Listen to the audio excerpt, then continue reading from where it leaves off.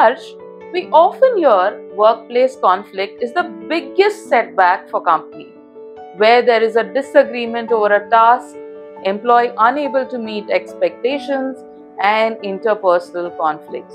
So, Harsh, is there a way that we can manage conflicts in a more efficient way?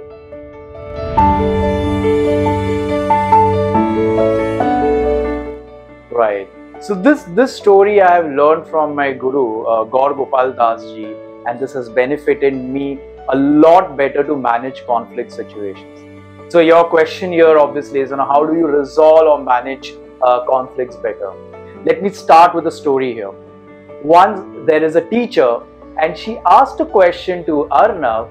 Arnav, if you already had 2 mangoes and if I give you 2 mangoes, so how many mangoes do you have in total? On this, Arnav said, 5, madam. Teacher thought and she remembered that Arnav's mother had told her that Arnav loves strawberry. Now, teacher thought of changing the question from mangoes to strawberry, and let's see what the answer was. So, Arnav, let's say if I give you 2 strawberries and if you already have 2 strawberries, then how many strawberries do you have in total? On this, Arnav said, madam, 4. Teacher was excited and she thought that, the strategy is working, but just to make sure that Arnav has got its maths right, she again tested Arnav with the same question. So Arnav, now once again, if I give you 2 mangoes and you already have 2 mangoes, so how many mangoes will you have in total? Arnav once again, with all honesty, he said, madam, 5. On this, the teacher was really agitated and angry, and she said, Arnav, if I give you 2 mangoes and if you have already 2 mangoes, how come it is 5? Whereas if I give you 2 strawberries and you already have 2 strawberries, how come it is 4? To this, Arnav again said, madam, simple, because already I have 1 mango in the bag. Isn't it very strange? The question here is, before we start resolving conflict here is, who is right? Well, this brings us to a very important lesson of technically right versus practically right.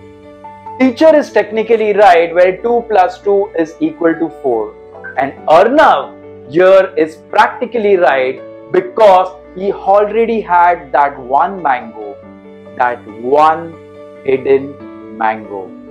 Now, technically right is what is seen and can be measured, but practically right is something where it's a hidden mango which cannot be seen, but it does really exist in a form of feelings, in the form of emotions, in your attitude, in your behavior, in your rightness.